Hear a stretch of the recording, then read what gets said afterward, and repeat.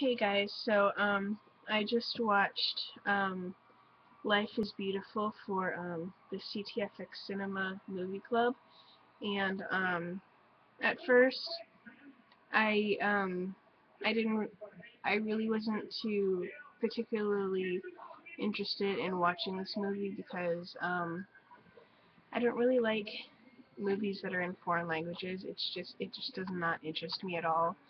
But as the movie progressed, about the first third or so, or half of the movie, um,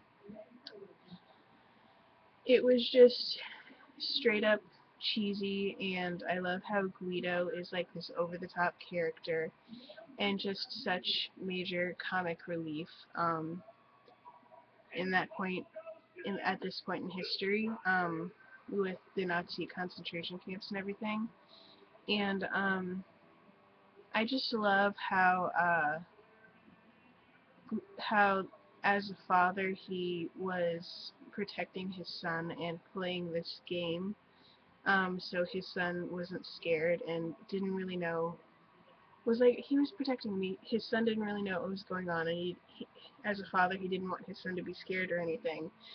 So I just thought generally this was a uh, really good movie. I would give it a 10 out of 10 mustaches for sure.